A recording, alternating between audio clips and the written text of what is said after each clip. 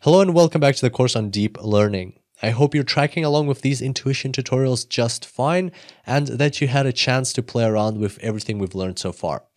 And today we're talking about flattening, and the good news is that this is a very simple step and this tutorial is going to be very quick, and then we'll be able to move on to the next interesting things.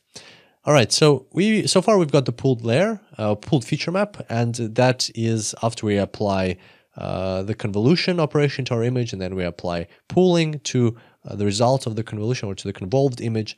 And so what are we going to do with this pooled feature map? Well, we're going to take it and we're going to flatten it into a column. So basically just take the numbers row by row and put them into this one long column. And the reason for that is because we want to later input this into an artificial neural network for further processing. So this is what it looks like when you have many pooling layers, or you have the pooling layers with many pooled feature maps, and then you flatten them, so you put them into this one long column sequentially, one after the other, and you get one huge vector of inputs for an artificial neural network.